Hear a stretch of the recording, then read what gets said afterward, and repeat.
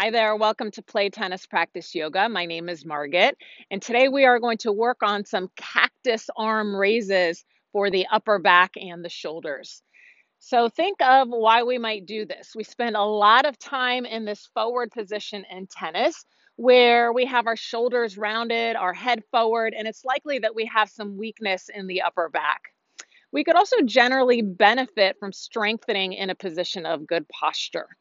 So all you need is a tennis fence or a wall for your practice.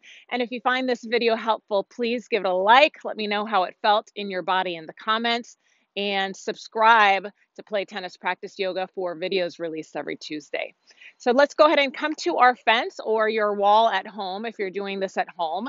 And one thing I will say is that if you are doing this with a tennis fence, notice how I'm doing this with the post behind me, as you need some support because you'll be leaning against the fence.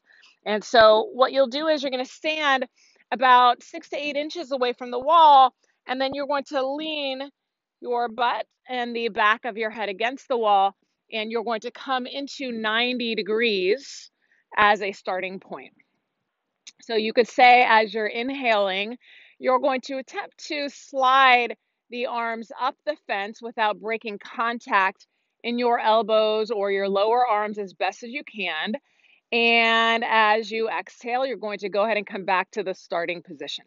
This is surprisingly a challenge, or at least it is for me. So inhale, we're going to come up. You might be able to work your way up towards straighter arms. That's the goal. Exhale, come back. And if this were super easy, let's go ahead and move on breath together.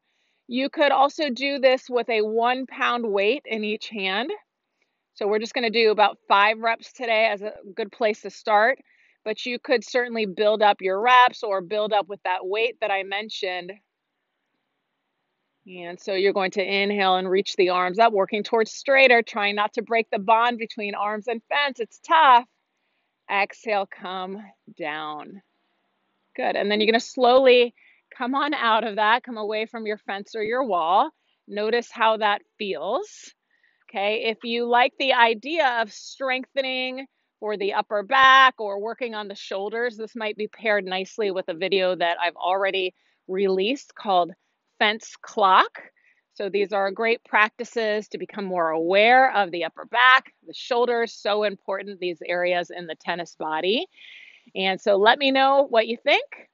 Please subscribe to our channel, Play Tennis Practice Yoga, for videos, Yoga for Tennis Tuesdays. And I hope that you have great practices between now and then until I see you next time.